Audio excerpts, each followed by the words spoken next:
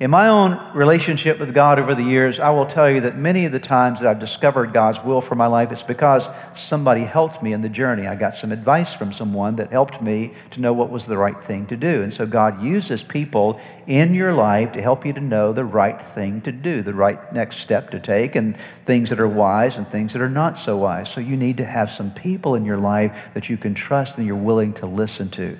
And when they tell you something, you're actually willing to take it under deep consideration, if not follow it, and follow their advice because you trust that they're godly, wise people. We need these folks in our life. God uses the voices of other people. You need people that can speak into your world. Proverbs 12, verse 15 says, "Fools think their own way is right, but the wise listen to others." So wise people develop the capacity and the willingness to listen. Proverbs 19:20, "Get all the advice and instruction you can, so you will be wise the rest of your life." So wisdom comes from getting advice and instruction.